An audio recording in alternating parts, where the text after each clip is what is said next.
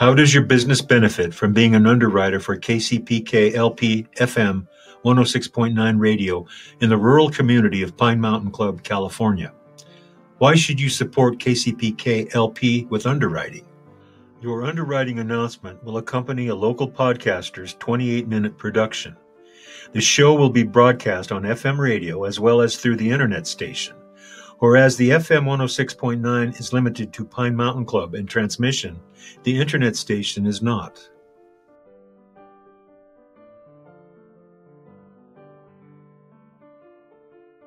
In fact, every business may have a link to the internet station on their own business website as a way to promote their underwriting. Why should you support KCPK-LP with underwriting?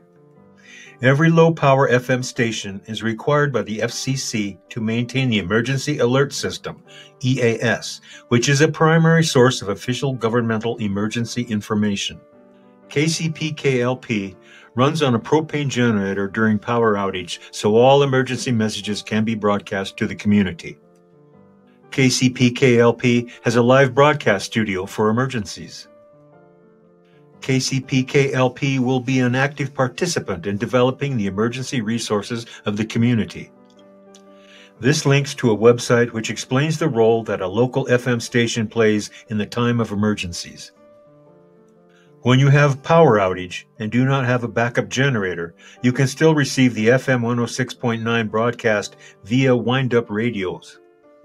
One such device is called Running Snail, and you can view its YouTube video on the above page or go to YouTube URL.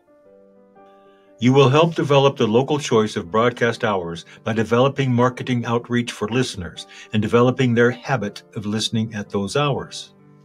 You assist local podcasters in developing their podcast-related businesses, such as workshops in person, one-on-one training, encouraging new podcasters to participate in the business of an IBC member without weekly obligation to produce a podcast or pay yearly dues.